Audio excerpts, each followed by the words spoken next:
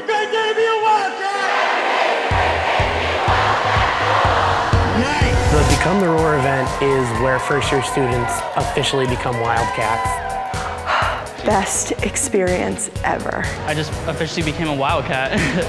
We take all of the orientation students to the Hamel Rec Center. It's such a great thing to see, just all 500 of them already immersed in the UNH culture. And really just gets the UNH spirit going. And that just sets the tone for the event. Students get to experience everything the rec center has to offer. It's incredible. We got to go play basketball, soccer, dodgeball. They get to use the outdoor pool. Friendship bracelet making, bubble soccer, which is by far one of my favorites. It's hysterical.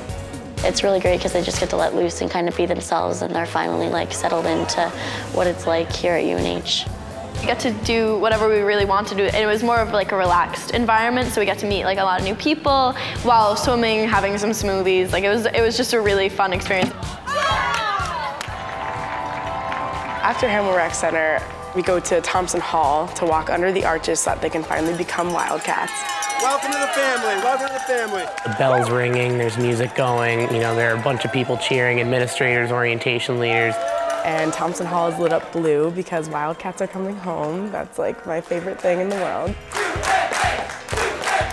I had not talked to a single student who was not so much more excited to be a Wildcat leaving this year's orientation.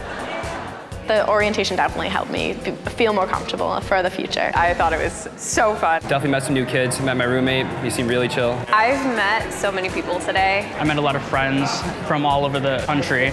I have some kids on Snapchat now, Instagram, like so now like I'm starting to know these kids.